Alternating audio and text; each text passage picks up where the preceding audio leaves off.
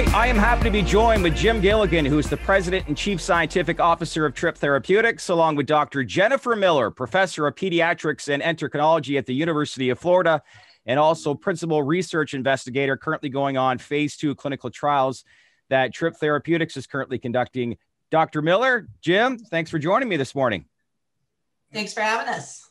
Thanks for having us, Chad. Jim, you're still in New Jersey, and Dr. Miller, I'm sure you're loving the sun, obviously, down in Florida. How are you guys both making out, obviously, with lifestyle, COVID and everything, and I hope you're staying safe with everything? We're all back to normal here. Everybody's coming in person again, and we're all vaccinated, so we're good. I've had both my shots, so I'm ready to rock and roll. I'm good. Oh, I'm envious of both of you. So we got to get doing that, obviously, here up in Canada. But listen, I wanted to have you on here today to talk about the research and development and get a better understanding as to what's being conducted. I first wanted to actually touch base with you, Jim, obviously knowing that Dr. Robin Carhart-Harris is an advisor to Tryp Therapeutics, and talk about the important research study that came out last week of the New England Journal of Medicine comparing psilocybin to escitalopram, obviously, for major depressive disorder that was released back on April 14th. The public was presented data comparing the efficacy of psilocybin to a conventional pharmaceutical drug on an apples-to-apples basis. But wanted to ask, what were your thoughts of it all? And what do you think this means for the overall industry pertaining to psilocybin and the trials that you're currently conducting? You know, it's very interesting. Some people will look at it and just look at the minor differences that they saw between the two. And I think it goes much beyond that. Robin Carhart-Harris, as we know, is a pioneer in the psychedelic field. And what he was able to show was that with two interventions with psilocybin, he was able to maintain an actual better effect. And part of what happened is he looked at a number of different variables. And what was interesting, in every instance, the patient's response on psilocybin was maybe not statistically significantly better, but better. And this just goes to what we're hoping to see when we talk with Dr. Miller about intervention with a psychedelic that has a profound effect on a patient. And this is something you and I discussed before, Chad, is, you know, with these chronic conditions, if we can come up with a treatment paradigm where it's intermittent a couple of times a year versus daily dosing, I think it's a tremendous advantage for the patients. I think that's something so important for people to understand. Dr. Miller, I wanted to obviously have you on here today to get a real understanding about what's being conducted, the research that's being conducted at the University of Florida. Important to share that psilocybin research is not only focusing on major depressive disorder, but also other neurological conditions, including eating disorders. There are a lot of stigmas around eating disorders, which of course impacts quality of life and self-esteem. So let's try to get a better understanding and break some of the stigmas down. If I'm someone that is dealing with an eating disorder on a day-to-day basis, how do I get to this point, and what does my day-to-day life look like? So what the research we're actually going to be doing at the University of Florida with psilocybin is focusing on a little bit more intense problems than just eating disorders. Ultimately, of course, we hope it will help people with overall eating disorders. Yep. But first, we're going to focus on people with specific neurologic causes of those eating disorders. Primarily, it's something called hyperphagia, where they just never feel full. So they are constantly wanting to eat. And so that's what our research is going to focus on, is people with these conditions, either with a genetic condition called Prader-Willi syndrome, and also primarily in a group with hypothalamic obesity, which is usually caused by removal of a brain tumor that disrupts the circuits in the brain that affect appetite and satiety. And then also people with binge eating disorder, which we know has a neurologic basis as well. So at what point do people go through an eating disorder and reach out for help? Like, is there a particular catalyst that brings them through the door for treatment that's needed? It's really when it's just uncontrollable. Yeah. Right. So these people we're going to study in this first 2A study are people who just simply cannot control their eating. They'll eat out of the garbage. They'll eat out of dumpsters. They'll eat anything they can steal. They will eat pet food. They'll eat literally anything. Any lotions and toothpaste that smell good. They'll eat. So they are just literally starving. So although their body is obese as a result of the eating. So I guess we've gotten to a point where let's take a look at how treatment options for eating disorders have evolved. Like, what mistakes, I guess, have we learned from the past, and where does treatment stand currently? and what does the future hold in terms of the help and treatment that's needed? So, I mean, I don't know that there were necessarily any mistakes in the past, so much as just, sort of a reliance on medications, as you were talking with Jim about earlier, about having to take medications daily. All of the currently available approved obesity and eating disorder medications are daily medications. You stop taking them, you stop having the efficacy. And our hope is with psilocybin, as Jim mentioned, once or twice a year treatments, hopefully will then, allow these neural networks to rewire themselves and provide a more chronic treatment, which doesn't exist right now. And for these people with these rare disorders that we're going to study in this first trial, there is no treatment that exists right now. Nothing. None of the currently available treatments or even past available treatments touch their appetite and fullness, not at all. I mean, everybody pretty much responded to fen-phen, right? Even though it was, it had cardiovascular effects and was pulled, but people were very successful on it, not these people. It didn't do anything in terms of their appetite.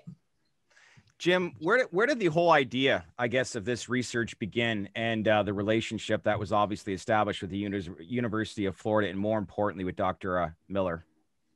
So I think what from Tryp, the strategic concept was that we need to find the absolute key opinion leaders, key researchers in the field.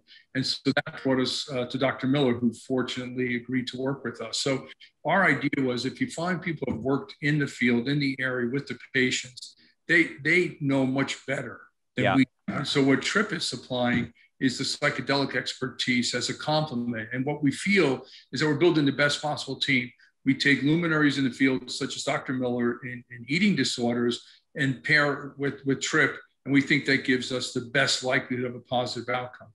That's interesting, to say the least. Wanted to ask as well, and this may be a question for both of you, as the topic of psilocybin continues to garner more and more attention, what are you hearing within the medical field? Like, when cannabis came on, you spoke to a lot of MDs and they're like, more research needs to be provided.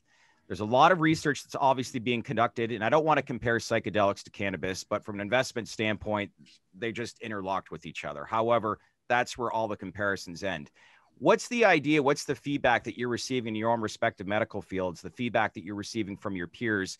And is there excitement? Is there a lot of momentum, interest that's beginning to, grow more and more as this, research it sounds promising so far, but we'll start with you, Dr. Miller. So I would say there's a lot of excitement in the field for this psychedelic research, because, as I mentioned, nothing exists right now that helps these individuals at all. And so, for something like this to potentially help them is a huge boon to the endocrine, community, because all we can do is manage symptoms, and we cannot, effectively treat the problem that's the underlying problem. And so this provides that opportunity to treat the underlying problem. And so people are very excited. I would say that they're just as skeptical as they were when cannabis came down the line, in terms of the fact that it is, a controlled substance, and they all feel that more research needs to be done and whatever. But I do think that people are excited about the possibility. Yeah. Jim, are you hearing the same thing? Yeah, and I think what's happening, as you said, Robin's publication, New England Journal of Medicine, just shows that people are starting to do rigorous science. And when we spoke with Dr. Miller originally, we went in with what's the scientific principles, why we think that this could have a benefit. And it goes back to what something Dr. Miller said about the neural origin, the CNS origin of this disease, right? The dysfunction is in the brain. And so what we're not taking a standard pharmacologic approach where we're treating symptoms. We're actually trying to go in and address something that might be corrected. And again, as we've mentioned to you, this is an approach where we integrate the psilocybin with psychotherapy in order to try to address what's causing the problem. And I think that approach is different. And that goes for other areas where psychedelics are being explored, where you go to the actual origin of the problem and try to correct that, not just treat the symptoms. In the event that, obviously you're looking to achieve successful results, successful trials, to obviously more options for people that are enduring a lot of this, regardless of market size, if everything proves successful, what would that mean as a company as a whole? And obviously research for you as well, Dr. Miller. And Jim, we'll start with you. So I think what we're looking at is exploring the potential, the clinical potential for psilocybin in a number of different areas. And this particular area with Dr. Miller, we think represents just such an opportunity. And what we'd like to be able to do is, in a way, demystify, which sounds a little bit for a psychedelic, but demystify. Reality. Yeah, exactly, Shad. And to show, look, there's good clinical data. There's good reason to believe that there's an opportunity to do this. And I think the more groups that have a success across the spectrum, the better off we're going to be. And I think the entire approach will be better accepted. Mm-hmm. And right, as Dr. Miller said, sure, there's some skepticism because of the history of psilocybin, but the more groups like University of Florida and Imperial College that do cutting edge research get involved and provide data, that's what clinicians like Dr. Miller need, because they're like, hey, this is real. Yeah. Here's data. We see a real benefit, and this is something we want to pursue.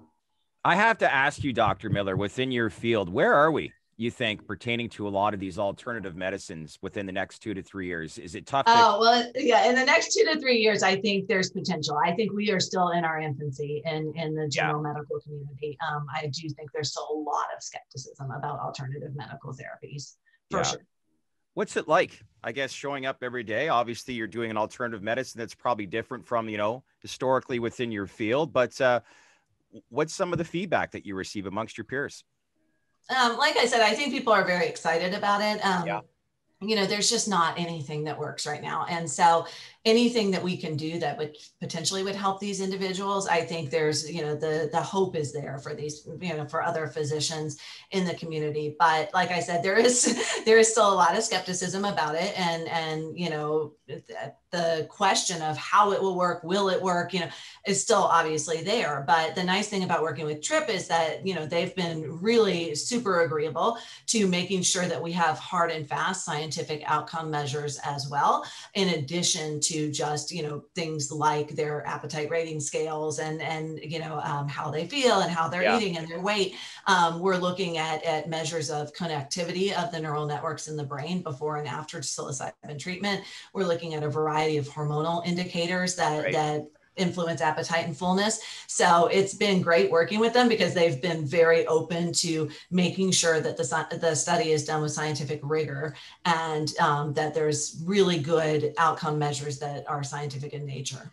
When you talk about it, sorry, did you want to say something, Jim?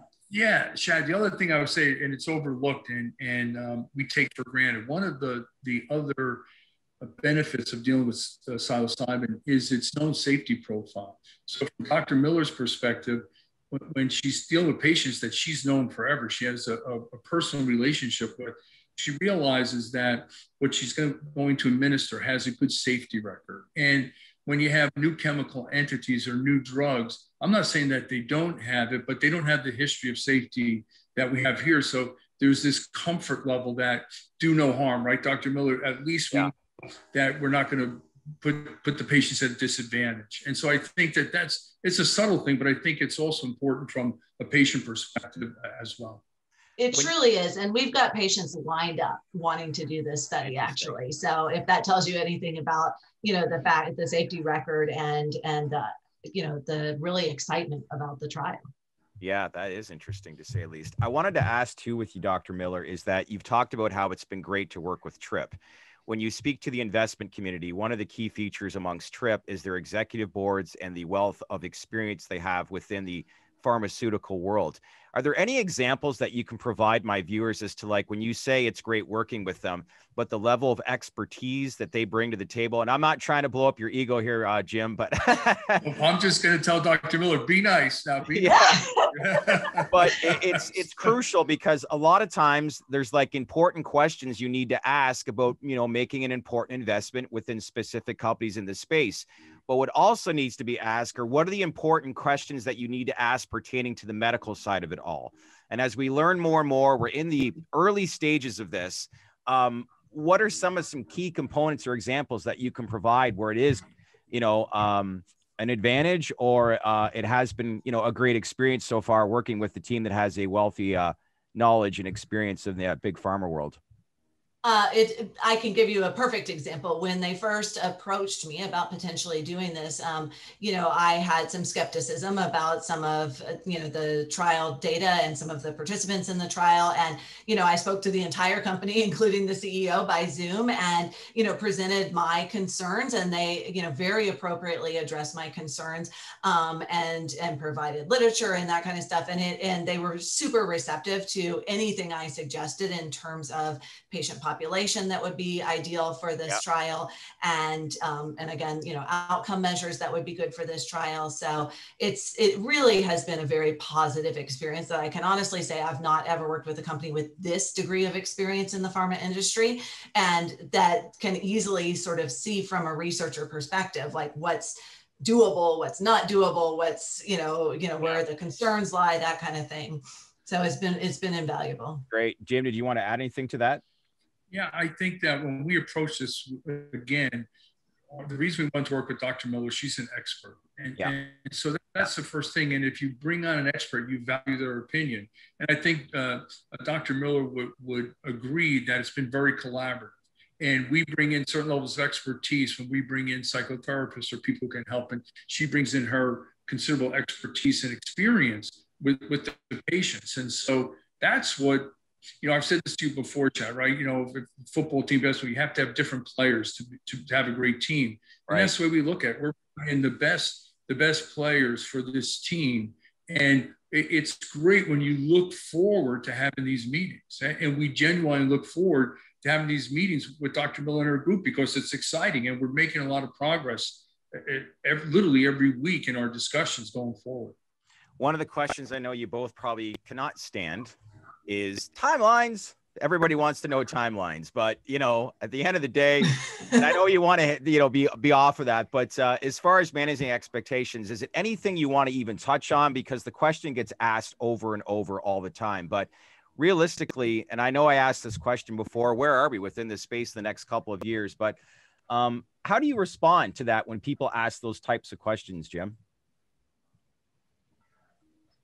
Oh, I think we got froze there. Yeah, I'll take this. So part of what people understand is that it's a regulated, but we have to deal with the DEA. Yeah. And then there's certain things that we control. Preparing the IND, working with Dr. Miller in finalizing the protocol, having the protocol go through what's called an IRB. So we're doing very well controlling our components of the program. And we have a time frame where we'll be submitting the IND, within a relatively short period of time, within months. Yeah. And then it's up to the regulators and the DEA. But again, this is a perfect example of collaboration.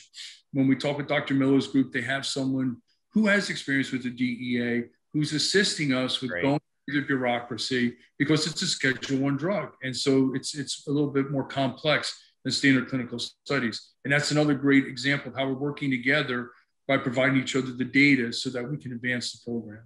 That is a very important note indeed. Listen, I know you're both busy. I really appreciate you taking the time to catch up with us. I applaud both of the, commitments that you're making for more alternatives and opportunities for people that are going through these conditions. But most importantly, we appreciate you taking the time to connect with us here today. Thank you so much. All right. Thanks, Dr. Miller. Thanks, Jim.